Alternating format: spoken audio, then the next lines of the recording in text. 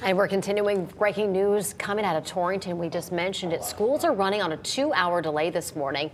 The district says catalytic converters were stolen off of several buses early this morning. Yeah, Lindsay Kane live in Torrington with the latest on what happened. Lindsay, good morning.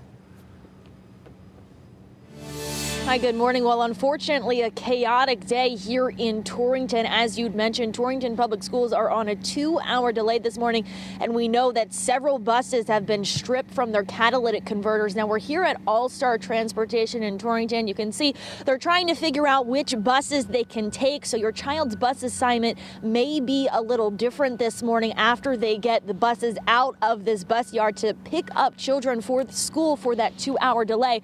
But we are hearing from All-Star Transportation officials, and they say that 10 catalytic converters had been stripped overnight from 10 of the buses here at the bus yard. And we do know that police are investigating along with the transportation company at this time. So we're still waiting to hear back from police with a little bit more on what they know so far and if they have any potential suspects for now. So again, Torrington Public Schools are running on a 2-hour delay this morning. And just take note that your child's bus could be a little bit different this morning if their original bus was one that had those catalytic converters stripped overnight. So we'll continue to bring you the very latest from here in Torrington as we continue to learn more.